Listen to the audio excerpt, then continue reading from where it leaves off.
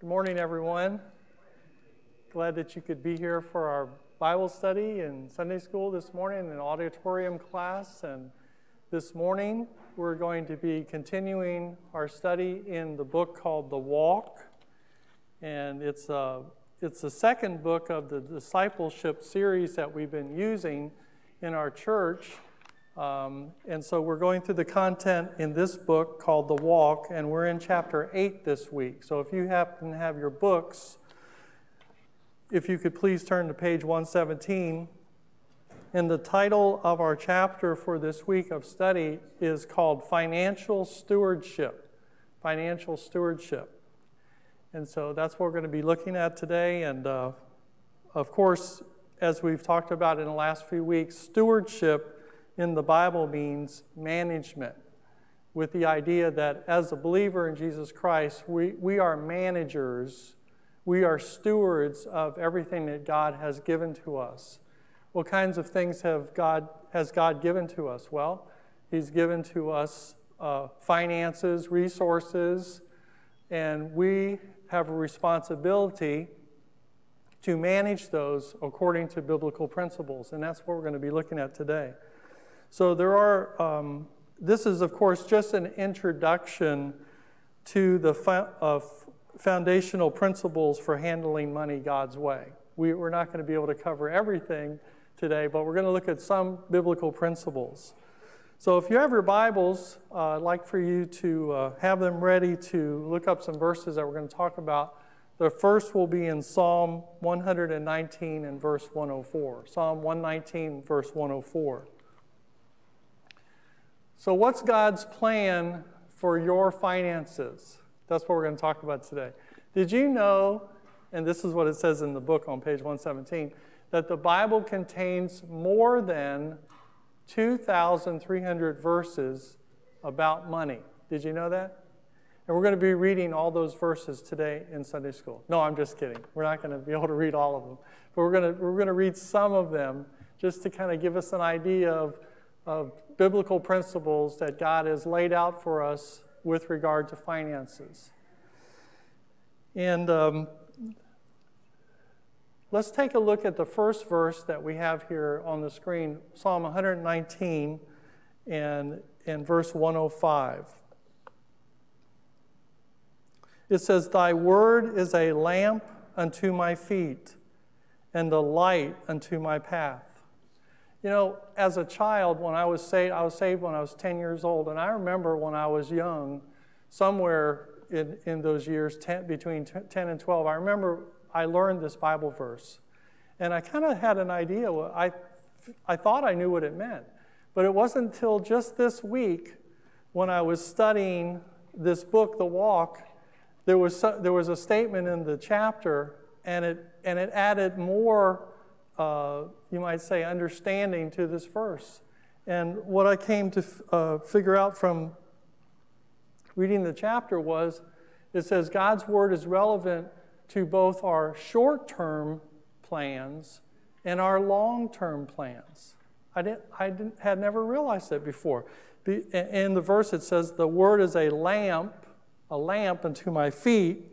Well, you know, if we're walking, we're going to take one step at a time. And if you go outside in the dark and say you have a flashlight and you shine it down, you can see where your feet are going, like one step at a time. But then it also, the verse says, it's a light unto my path. So if my pathway was going this way, I could shine the light ahead a little ways and see where I'm going. And that's what the scripture is. It's a lamp unto our feet. It shows us each step the way that we should go, but it's also a light unto our path. It's both short-term and long-term. I thought that was interesting. And as we talk about the different concepts in the chapter today, I think that just that verse helps give it a little bit more understanding. So whoever wrote the book, thank you. It's a combination of authors, I believe. The verse right before Psalm 119, verse 105 is Psalm 119, verse 104, and it says, "Through thy precepts I get understanding. Therefore I hate every false way." And what that's saying to me is that the way that we get understanding is through God's Word. So if we want to understand how to live a Christian life, we have to look to God's Word. If we need to understand how to use our finances in a biblical way, look to God's Word, because it has biblical principles.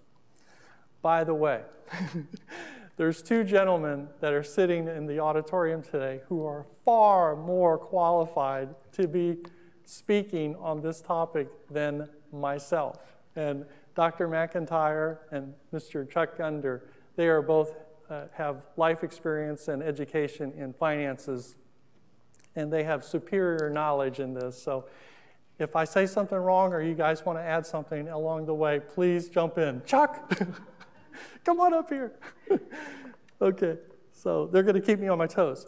Okay, another verse, a biblical principle that we want to look at is in Proverbs chapter 3, verses 5 and 6. I don't even have to turn to this one. I know it by heart. You probably do too. Trust in the Lord with all thine heart, and lean not unto thine own understanding. In all thy ways acknowledge him, and he shall direct thy path. Remember in Psalm 119, 105, about the path, light the way? See, if we trust in the Lord, if we look to the Lord and look to his guidance and leadership, he's going to direct our way. When I used to teach college students at Clearwater Christian, I was an advisor to them as well, and so they'd come in and I'd have to work with them on their schedule for the next semester, or sometimes they would just come in with a question. And some of the seniors would be saying, I'm going to be graduating and I'm not sure what to do, with my life. So I'd say, have you prayed about it? Have you asked God to show you what his will is for your life? Some of them would just say, I never thought about that. To me, it was very obvious, if you're a believer, look to the Lord, ask him, what do you want me to do with my life? But some people, I guess they don't think that way. But we should think that way in every aspect of our life, especially with regard to finances, because it's very important. And then there's another verse that I wanted to look at. If you have your Bible, flip back to the Old Testament, Hosea chapter 4 and verse 6. This one might be hard to find. Hosea, Joel, Amos, Obadiah. It's in that section that we don't usually go to very much. But in Hosea chapter 4 and verse 6, the verse says, my people are destroyed for lack of knowledge, because thou hast rejected knowledge. I'm just going to read that part. But what that verse is saying is, and Hosea was a prophet. He was talking to the children of Israel. He was saying, you're destroyed because of lack of knowledge. In other words, you're not following God's word. And I think this is a good warning to us too. If you want your life to be on track and doing God's will, we have to look to his word and we have to follow what it says. God has given us biblical knowledge and principles to follow. We need to look to them and then see if they match up with what we're doing. So in this chapter, it has some major headings that I think are really excellent. And there are 4 biblical financial principles that are laid out in this particular chapter. And I want to use my little laser pointer and turn around and show you something. Let's look at the 4 areas. One is called ownership. And next to it, it says God's part. Why? Because God owns everything. So the next one says control. Notice what it says, God's part. God's in control of everything. Everything. The next one, provision. Oh, look again. God's part. God provides us in every way. He provides for us. But then notice there's one point here, faithful management. That's our part. So out of the 4 parts, we only have one little part, right? It's important, but notice that 3 of the areas are God's part. Ownership, control, provision, and then what's our part? Management. So we want to take a look at that today. God has the biggest part in our financial circumstances, but we also need to acknowledge Him and manage our finances according to His will. A few years ago, I was, every Christmas, my family on my side gets together on Christmas Eve. We worked it out this way, like we get together with my family on Christmas Eve, and then Lynn's family on Christmas Day. It makes things more easy to handle all those activities. But anyway, my niece's son said to me after my brother asked me to pray for the food before we had our, all of our refreshments and everything. He said to me, he says, Gary, he says, I have a job. I work. I earn money. I pay for my food. Why do I need to thank God for my food, for my meal? So I think my eyes got really big. And I said, hey, you better be really careful about the way you're thinking there. I said, it's not a good idea to think that way. I said, you need to thank God that you have a job, that you're healthy, that you can work, that you can earn money, that you can buy food or pay for your food. You need to thank Him. Be thankful for all that.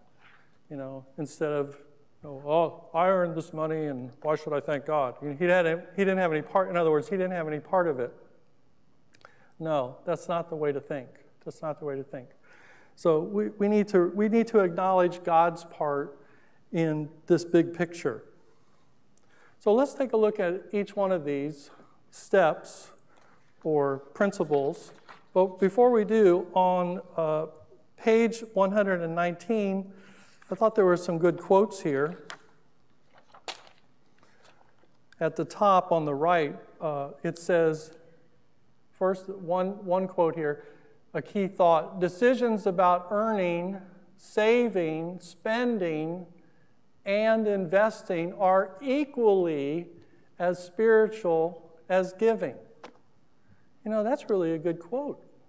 I never really thought about that very much in this context up until this point, but that's so true. And, is God concerned about our giving? Sure He is, but He's also concerned about these other areas. Earning, the money that we earn, the savings that we put away, how we spend our money, how we invest our money. They're all equally important. And so if you were just thinking, well, God only cares about how much money I give in the offering plate. Well, it's true, He does care about that, but He cares about these other areas. And I'm reminded of a few years back when I was an assistant principal and principal of a school. That was my career. And I was always in Christian education, but I used to rub shoulders with public school administrators as well. So we would be talking, and I would find out how much they made a year for their salaries. It was a lot compared to mine. And sometimes it was like double. And I started thinking about that in a wrong way, And I started to get a little bit angry about it and thinking like, I should make more. I should make as much as they do. And the Lord really had to get a hold of me and say, hey, I promised you that I was going to supply all your needs. You don't need to worry about these numbers, about they make twice as much as you or all that stuff. And so in time, I was able to just, okay, Lord, okay. I just put that thought out of my mind. If it came, no, I'm not going to worry about that anymore. And I was much happier when I didn't. And it's true. God was, as His Word said, Lynn and I, we've had everything we've needed. We've been married, and every year, God has supplied all of our needs. I don't need to worry about it. So, salary, what we make, what we save, what we spend, all of these are concerns, and they're based on biblical principles, but we need to look to God first and try to do it His way. And then another thought, which I thought was good that they pointed out on this page was, and it's the second statement here, it says, our key question becomes, Lord, What do you want me to do with your money? Your money. See, it's not my money. It's God's money. Yes? I have a question about investing. Do you have thoughts on high-risk investing or some stocks even? Sometimes I've heard it said the Christian circle doesn't want gambling and to avoid that kind of stuff. Do you have any comments on that? Yes, I believe that my experts have really good comments on that. Would either of you guys like to field any and make any comments on that, Dr. McIntyre or Chuck? I'm sorry? You're doing a great job. That is excellent. I do have comments, but how about you, Chuck? Would you like to? Well, there's certainly places that you could invest that would be contrary to God's word and his teachings. For instance, if you want to start up a gambling casino or something like that as an investment, that would be obviously to that far side of the scale. But I don't think you can ever invest in anything that doesn't have some negative aspect to it if you dig long and far enough. So that being the case, I don't think you can just say investing is bad, period, don't ever do it. You have to be discerning, and you have to be careful that you're not going against God's word. Right, good. If anybody is listening to our recording, you may not have heard what Chuck Gunder said. He basically, a summary of that would be that he doesn't think that it would be God's will for you to invest in like a casino, gambling casino, but you could invest, and every investment has some kind of, could we say possible risk to it. So, but if we're wise and we do it according to God's principles, then I think what you're saying is that it's okay to invest money. There is actually a parable, we were going to look at it today, about investing, the talents, the parable of the talents. We're going to look at that in a few minutes. But my own personal feeling is very like what Chuck said, in that, and I think it's also times of your life, like when you're younger, like when you're 20s and 30s, I think if you do have investments that are maybe higher risk because you can earn more interest, I think that's a safe thing to do when you're younger. But when you're my age, and I'm this far away from actually retiring, it's not a good idea to have high risk investments. And I don't know if that answered your question, but I think being conservative about it. But I think Chuck's right. Every investment has some degree of risk to it. But I think we have to be careful and be good stewards of our finances. But as we'll see in the talents, just not doing anything with your money, like burying it putting it a hole in the ground and just letting it sit there, it's not going to earn any money. At least you could put it in the bank and make money off of it. So, I'm sorry, what? Not much. Exactly, not much nowadays. That's true. Okay.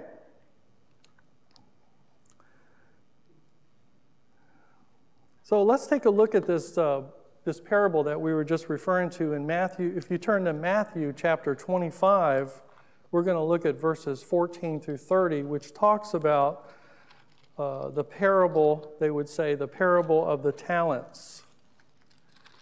Now, I won't read every verse, but we'll just read and make some general comments.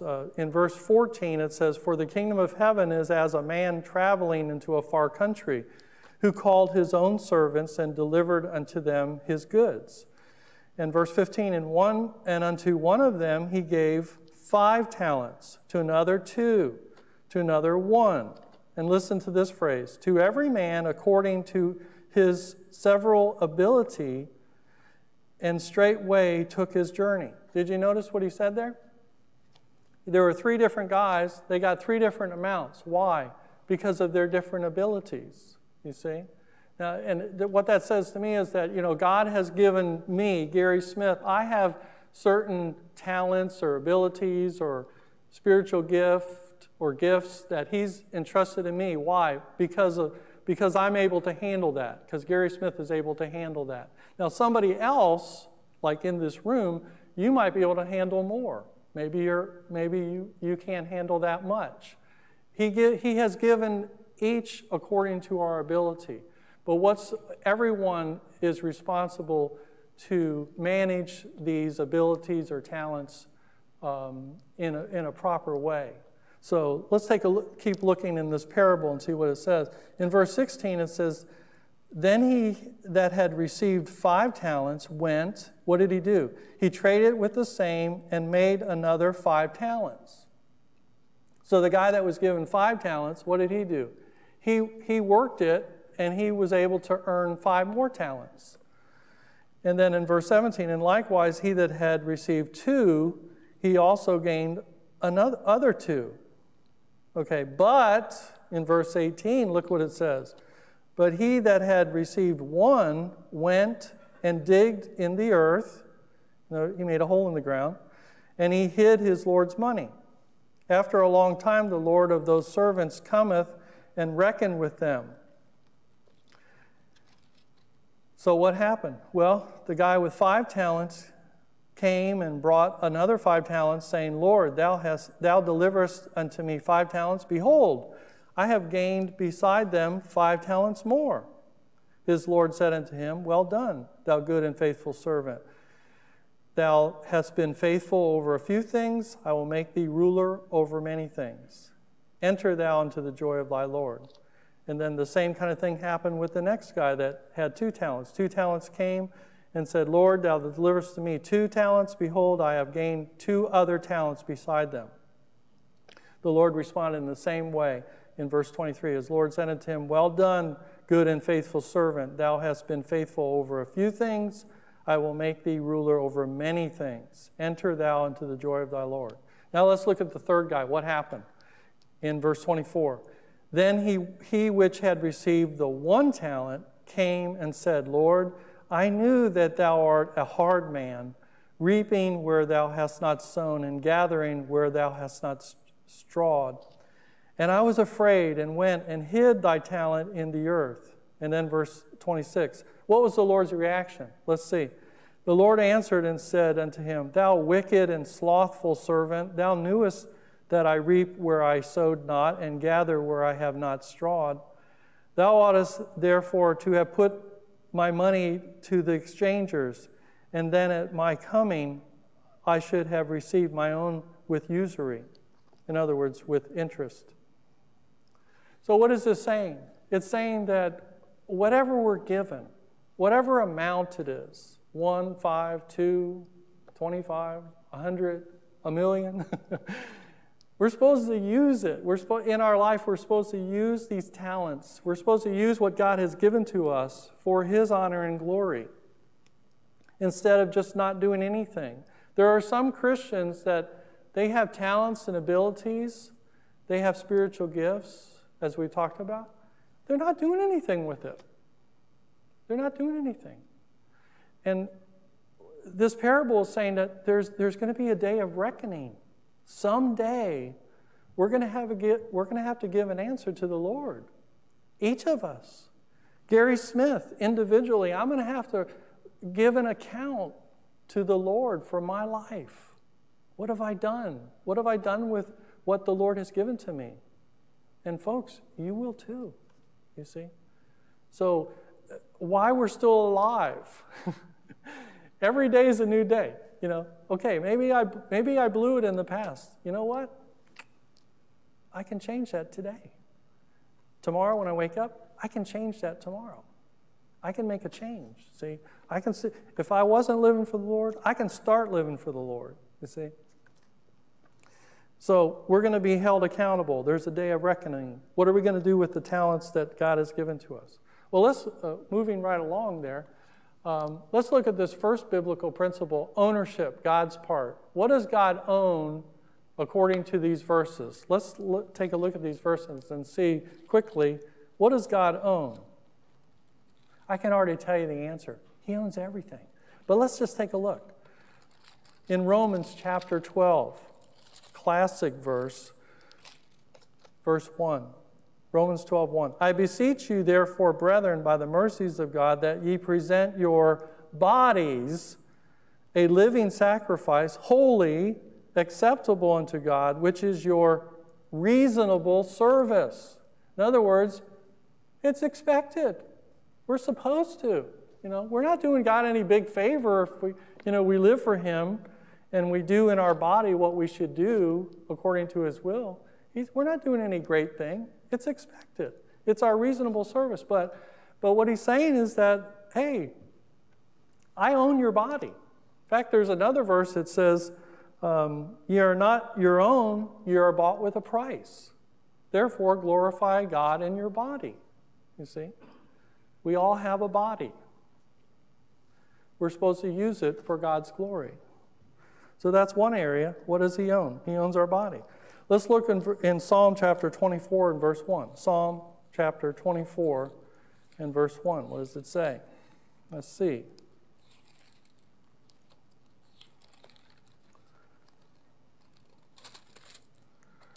It says, the earth is the Lord's and the fullness thereof, the world and they that dwell therein. Wow, that makes it pretty clear. God owns everything. He owns the earth. He owns the world. He owns everything that's in it. You see? He's entrusted it to man to take care of it. Someday we're going to have to give an answer to that. Someday each person is going to have to give an account of all that. You see? So we're entrusted. But he makes it clear, I own everything. You see? I own everything. And then let's look in 1 Chronicles chapter 29. 1 and 2 Kings, 1 and 2 Chronicles. I have to kind of go through that on my own when I'm trying to find a verse. But it's in 1 Chronicles in the Old Testament, chapter 29, verse 11. It says, thine, O Lord, is the greatness and the power and the glory and the victory and the majesty, for all that is in the heaven and in the earth is thine. Thine is the kingdom, O Lord, and thou art exalted as head above all. Makes it pretty clear, doesn't it? God's over everything. He's over the earth. He's over the heaven. He's over all. And he is to receive the proper respect as a result. So ownership, God's part. God owns everything. Let's look at another biblical principle, which is control, which is also God's part. Let's look at just a few scriptural names for God. These are just a few. There are many. But Almighty. He's the Almighty God. He can do anything. He's the Master. He's the Master. He's the Shepherd. Jesus is called the Great Shepherd. He's the Lord of Lords and the King of Kings. Makes it pretty clear, doesn't it? God He's sovereign. He has complete control. Let's go back to 1 Chronicles again, and we'll read a few more verses in 29. We'll read verse 10 and then 12 and 13. In 1 Chronicles 29, verse 10, it says, wherefore David blessed the Lord before all the congregation, and David said, blessed be thou, Lord God of Israel, our Father, forever and ever. And then verse 12 and 13, both riches and honor come to thee, and thou reignest over all. And thine hand is powerful and might, and in thine hand is to make great and to give strength unto all. Now therefore, our God, we thank thee and praise thy glorious name. You see, God is in control of all. He's sovereign. He is in charge of everything. And then let's look in another verse in Psalm 135, verse 6. Psalm 135, verse 6. I told you we were going to be looking at some verses today. Psalm 135, verse 6. It says, whatsoever the Lord pleased, that did he, in heaven, in earth, in the seas, and all deep places. You know, I'm sure this is referring to creation, but it's also referring to everything. You know, God does whatever he pleases. He has no constraints. God can do whatever he wants to do, you see? He can do whatever he wants to do. Man has no restrictions on God. He's above all of us. He's in total control. He's totally sovereign. And here's another verse to look at. It's in the book of Daniel and chapter 4. I really love this verse. Daniel chapter 4.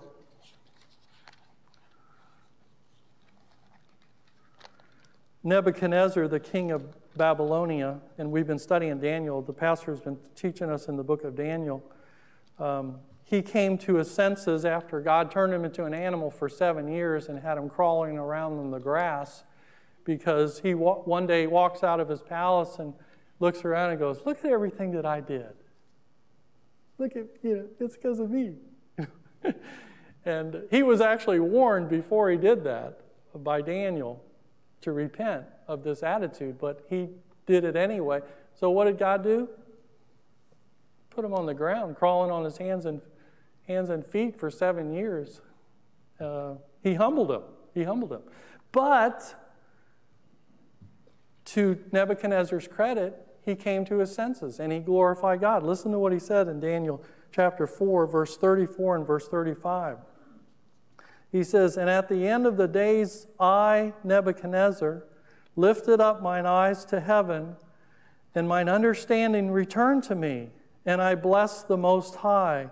I praised and honored him that liveth forever and ever, whose dominion is an everlasting dominion, and his kingdom is from generation to generation." And then verse 35, "And all the inhabitants of the earth are reputed as nothing.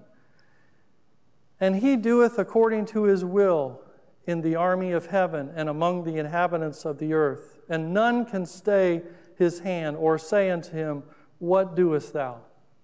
You see, praise the Lord. Nebuchadnezzar was given his testimony there. He came to his senses. He glorified God. He was humbled, but then he acknowledged that God is the Most High God that ruleth in the hearts of men. So, instead of us going through that process of being humbled, whatever way that God needs to do to us, let's just give credit to the Lord and acknowledge him and his sovereignty. I think it would save us maybe some bad times in our life if we would do that. Okay, let's look at our next biblical principle, which is provision. And remember, this is also God's part. God has promised to meet our needs as we follow him. There are many verses about this, but the chapter mentions a few, so I just want to look at a few. And let's look at Matthew chapter 6 and verse 33. Matthew 6 and verse 33. This is a great verse. I love this verse. Jesus gave this when he was given the Sermon on the Mount. And in Matthew chapter 6 and verse 33, it says, "But seek ye first the kingdom of God and his righteousness, and all these things shall be added unto thee." Now, in some of the preceding verses, some people were concerned, like, well, what are we going to eat? What are we going to drink? How are we going to be clothed? They were all necessities. And God said, hey, don't worry about that. Instead, seek me first. Seek ye first the kingdom of God and all his righteousness, and all these things shall be added unto you. When I was younger, in fact, when Lynn and I first got married, I was going to Clearwater Christian College. I was working on a Bible degree. I didn't really know what God wanted me to do with my life exactly. And I kind of felt like I was going to go into Christian education. I knew that didn't pay a lot.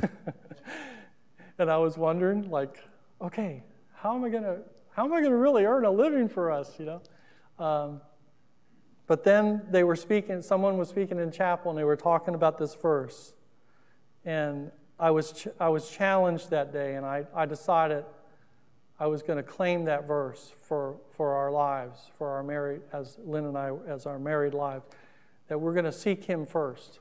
And you know what? I can honestly tell you, we have never had a need that God hasn't fulfilled. We have never gone without any food. If you look at me, you can tell that. But, we've had everything that we've needed and way more. God has just dumped blessings on us over and over again. Praise the Lord. And I challenge you with the same verse. Seek God first, and God's going to take care of all those other things. No worries. He's promised it. He's promised it in His Word. There's some other verses that we want to look at too. Another one is in Genesis chapter 22, verses 1 through 14. And this is also a familiar passage because it talks about Abraham and Isaac. Genesis 22, 1 through 14. And the account is that God told Abraham to take his son Isaac, and they were going to go up and offer a sacrifice. And Isaac wasn't like a little guy. He wasn't like 10 or 12 years old. He was an adult. And there wasn't any sacrifice at that point. And so listen to what Isaac says in chapter 22, Genesis 22 and verse 7. He says, "And Isaac spake unto Abraham his father and said, My father. And he said, Here am I, my son. And he said, Behold, the fire and the wood, but where is the lamb for a burnt offering?" Yeah. So this is what Abraham said, verse 8. "And Abraham said, My son, God will provide himself a lamb for a burnt offering. So they went both of them together."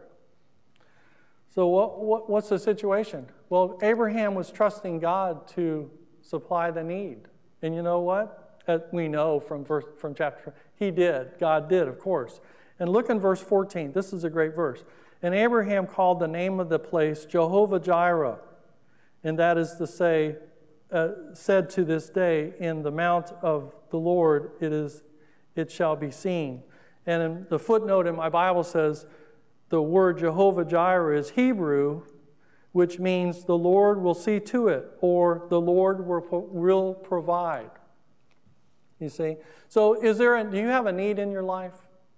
Look to the Lord to supply that need. Trust in Him. Have faith, because He's promised to supply our needs. So if we have faith, it may come about in a way that you never expected. Yeah. And maybe it's even a miracle that happens. That happens.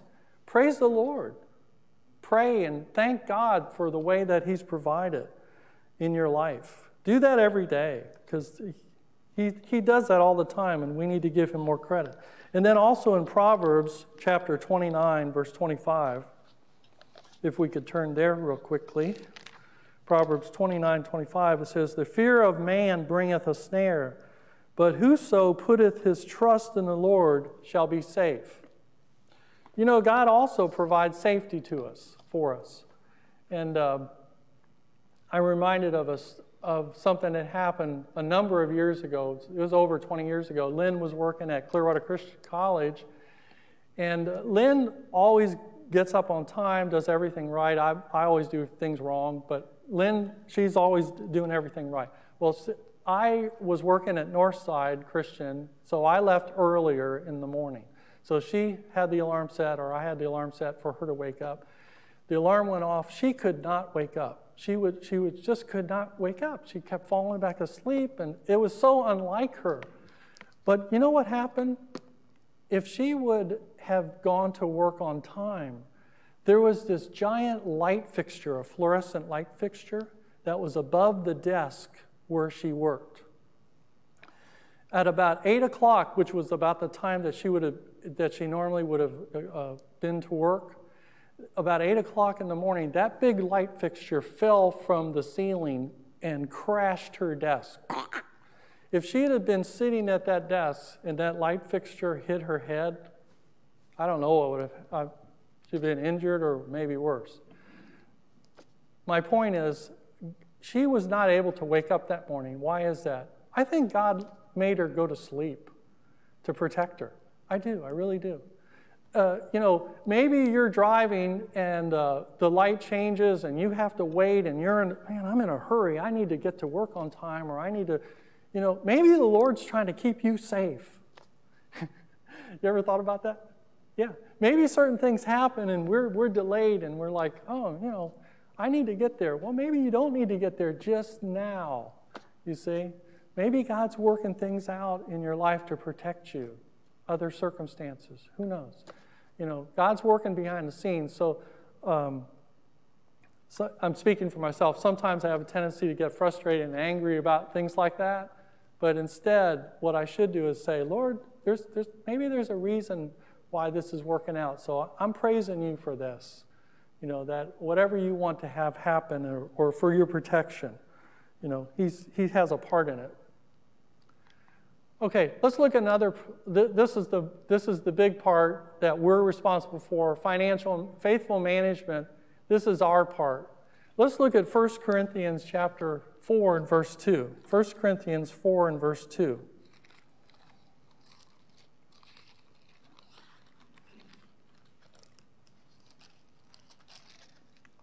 It says, moreover, it is required in stewards that a man be found faithful. We can all be faithful. Some people have a lot of talents, and they can take 5 talents, they can turn into 5 more talents, or they can take 5 talents, they can turn into 5 million talents. They're talented, they got all this ability. So we're not, maybe you're not as talented as somebody else. That doesn't matter. What really matters is what it says right here in verse 2, is that we're faithful. Are you using what God has given to you faithfully? You see? Are you consistent? Are you faithful? That's what God requires from us. You see? So don't try to keep comparing yourself with other people. I used to do that, and I'd always be frustrated. Well, I'm not as... I can't speak as well as they can. Comparing yourself with others is only going to lead to frustration. Instead, just be faithful to what God has given to you. And there are some really good principles here that are meant, the faithfulness principle and the divided heart principle, which we'll probably have to finish up on this. If you turn to Luke chapter 16, we'll look at verses 10 through 12 quickly. Luke chapter 16, verses 10 to 12, it says, he that is faithful in that which is least is faithful also in much. And he that is unjust in the least is unjust also in much. What is this verse saying? This is like a principle. This is called, the author says, it's a faithfulness principle. In other words, if you're given a few things to be responsible for and you're faithful, you could get more things to be responsible for and you'll be faithful. And then the reverse of that is true also. If someone is unjust with a few things, they're going to be unjust with a lot of things. You say, well, how does all that work out? Well, for instance, say I work at a job, and whatever job I have, I'm not doing a very good job. I'm a very bad employee. I'm not very responsible. Would it make any sense for my boss to give me a promotion and give me more responsibility? No, because I'm not being faithful in what I'm doing now. You see? And the Lord, this principle applies to us in relation to the Lord. He has given us certain responsibilities, certain talents, certain gifts. Are we being responsible for it, with it? Are we doing our best? If we aren't, do you think the Lord's going to give us more to be responsible for? No. Why would he? You see? But if we're faithful to a few things, he's going to give us more responsibility. And this can be connected with future days. Like some people think when we get to heaven, we're just going to sit around and play a harp and, I don't know, sing or something. We're not going to do that. We're going to work. We're going to do something for the Lord. What is it going to be? I don't know. But whatever we're going to do, it's kind of based on what are we doing now. You see, if we're faithful in a little now on earth, someday he's going to give us more responsibility because we're faithful.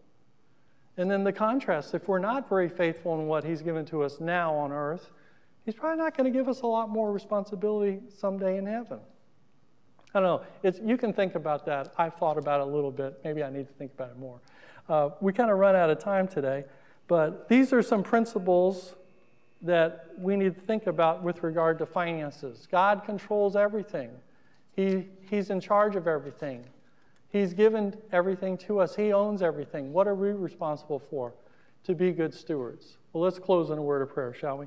Heavenly Father, thank you so much for your word. Thank you for your love to us. And pray, Lord, help us to be faithful in whatever you've given to us, that we would honor and glorify you. We want to pray this in Jesus' name. Amen.